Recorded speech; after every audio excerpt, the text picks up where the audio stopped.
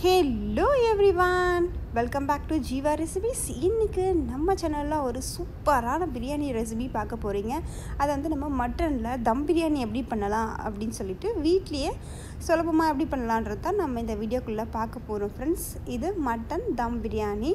Okay friends, இந்த வீடியோக்குள்ள போயிட்டு எப்படி பண்ணலாம்னு பார்க்கலாம். வாங்க. ஒரு அடிகனமான பாத்திரத்துல நம்ம தண்ணி வந்து ஊத்திக்கலாம். அதுல வந்து ஏலக்காய், பட்டை, கிராம்பு, உப்பு, கொஞ்சமாக நெய் ஊற்றி கொதி விட்டுக்கோங்க. கொதி வந்த உடனே நம்ம அந்த அரிசி வந்து கழுவி வச்சுருக்கோம், அதை வந்து நம்ம போட்டுக்கலாம். அந்த அரிசி பார்த்திங்கன்னா ஊற வைக்காதீங்க, அப்படியே அலசி போட்டுருங்க. அரிசி கடையும் போது வந்து ஊற வச்சு கடைஞ்சிங்கன்னா அரிசி உடைஞ்சிரும். அதனால் அப்போவே கழுவி போட்டு இது பண்ணிக்கோங்க. இது அரை வேக்காடு மட்டும்தாங்க வேகணும். பாருங்கள், இது அரை வேக்காடு வந்துருச்சு. இப்போ நம்ம இதை இறக்கி வடிகட்டி எடுத்து வச்சுக்கலாம். அந்த தண்ணி வந்து நீங்கள் கீழே ஊற்றாதீங்க, அப்படியே வச்சுக்கோங்க. அதை நம்ம லாஸ்ட்டாக யூஸ் பண்ணிக்கலாம். இப்போ என்ன பண்ணுறோன்னா, மட்டனை வந்து நாங்கள் மஞ்சள் போட்டு வேக வச்சு எடுத்துருக்காங்க. நம்ம ஆக்சுவலாக வேக வைக்க தேவையில்ல.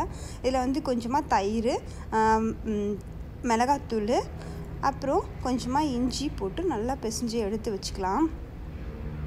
இது மாதிரி பிசைஞ்சு ஒரு அரை மணி நேரம் இல்லை 1 மணி நேரம் ஊற வச்சுக்கோங்க. இது வந்து தாளிக்கிறதுக்கு ஏலக்காய் வந்து நுறுக்கி வச்சுருக்கோம், பட்டை, கிராம்பு எல்லாமே. இதெல்லாம் எண்ணெயோ இல்லை நெய்யோ ஊற்றிட்டு நம்ம அதில் போட்டுக்கலாம். அது கொஞ்சம் பொரிஞ்சு வந்ததுக்கப்புறம் வெங்காயம் வந்து ஒரு 2 வெங்காயம், பச்சை மிளகாய் காரத்துக்கு ஏற்ற மாதிரி கீரி போட்டுக்கோங்க. இது நல்லா வந்து பொன்னிறமாக வதங்கி வரட்டும். இப்போ நல்லா பொன்னிறமாக நமக்கு வதங்கிடுச்சு. இதில் இஞ்சி பூண்டு பேஸ்ட்டு இது அதிலே நம்ம ஏற்கனவே போட்டிருக்கோம். அது இல்லாமல் இதில் கொஞ்சம் போட்டு நல்லா வதக்கிக்கோங்க. அது நல்லா ஒரு பச்சை வாசனை போன உடனே நம்ம வந்து தக்காளியை வந்து ஒரு 2 தக்காளி வந்து நம்ம போட்டு நல்லா வதங்குற வரைக்கும் நல்லா வதக்கிக்கோங்க. இப்போ அது நல்லா வதங்கிடுச்சு. நம்ம ஊற வச்சுருக்க மட்டனையும் அதில் போட்டு நல்லா மிக்ஸ் பண்ணிக்கலாம். இதில் புதினாவை வந்து போட்டுக்கோங்க. தக்காளி வதக்கும் போதே புதினா போட்டுக்கோங்க. நான் அதில் போட மறந்துட்டேன், நீங்கள் போட்டுக்கோங்க. இதுக்கு அடுத்ததாக பார்த்திங்கன்னா, இன்னொரு பாத்திரத்தில் நல்லா அடிகனமாக இருக்கிற பாத்திரத்தில் கொஞ்சம் நெய்யோ இல்லை எண்ணெயோ லைட்டாக விட்டுக்கோங்க. அதில் நம்ம வதக்கி வச்சுருக்க மட்டனை வந்து கீழே போட்டுக்கோங்க. அதுக்கு மேலே நம்ம வேக வச்சு எடுத்து வச்சுருக்கோம் பார்த்திங்கன்னா ரைஸு, அதை வந்து நம்ம போட்டுக்கலாம். இது லேயராக இதை மாதிரி நம்ம போட போகிறோம். ஒரு லேயர் வந்து மட்டன், அதுக்கு மேலே ரைஸு, அதுக்கு மேலே பார்த்திங்கன்னா நான் வந்து ஃப்ரைட் ஆனியன் போட்டிருக்கேன். அந்த ஃப்ரைட் ஆனியன் வந்து ஒன்றும் கிடையாதுங்க, கொஞ்சம் கார்ன்ஃப்ளவர், உப்பு போட்டு வெங்காயத்தில் பிசைஞ்சு அப்படியே எண்ணெயில் பொரிச்சு கிறிஸ்பியாக எடுத்திங்கன்னா அதான் ஃப்ரைட் ஆனியன். இந்த ஃப்ரைட் ஆனியன் மேலே ரைஸ் போட்டுட்டு அதுக்கு மேலே ஒரு மட்டன் கிரேவி போடணும். இது மாதிரி நீங்கள் ஒவ்வொரு லேயராக இருக்கிறது எல்லாத்தையும் போட்டுக்கோங்க.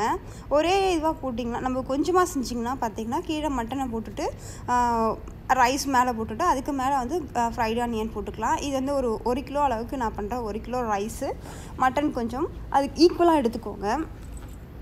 அப்போ தான் உங்களுக்கு அந்த இது நல்லாயிருக்கும். மட்டன் கொஞ்சம் அதிகமாக இருக்கணும், ரைஸ் கொஞ்சம் கம்மியாக இருக்கணும். அப்போ தான் அதோடய ஃப்ளேவர் நல்லாயிருக்கும்.